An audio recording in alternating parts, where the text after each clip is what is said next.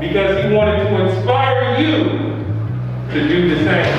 Welcome to the first in-person breakfast of 2022.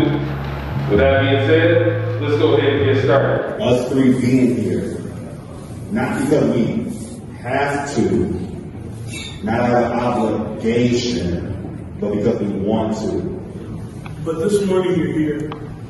And so now that you are here, take advantage of this.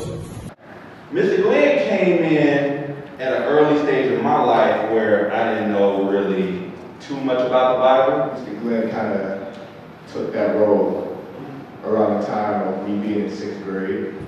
Men to raise men to be men. That's what Mr. Glenn did. I didn't know how important this organization was going to be. Mr. Glenn was a role model.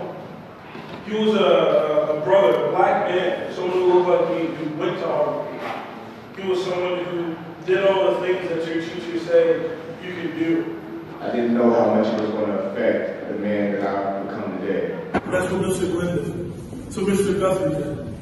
That's what Mr. Davis did. Mr. Rockwell. They were men who saw the importance of teaching the next generation, and they decided to do it. And mothers should not have to raise their boys to be men.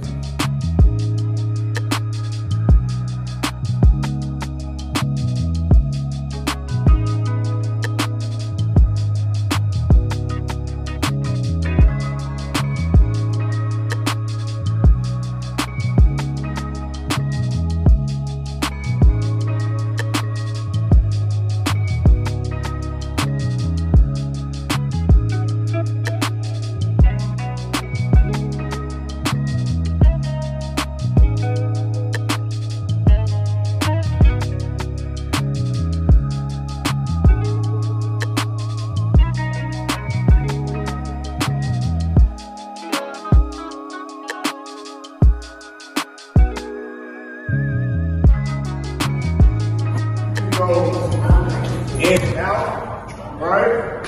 Between the legs. One basic crossroad, that's all I want. Alright? One of the three.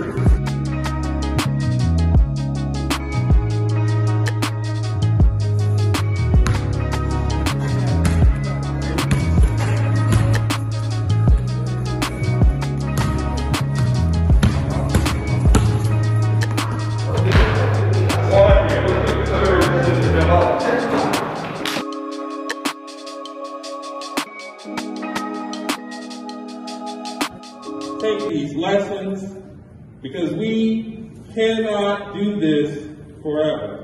We need men like you, young men, to learn and do what you need to do now so that in 10 and 15 years, I can invite you to come and speak like these brothers and tell the next group of young men about what you're doing, your successes in life, your struggles in life, and how through the power of God and the men that He allowed to work through them, you've been able to overcome.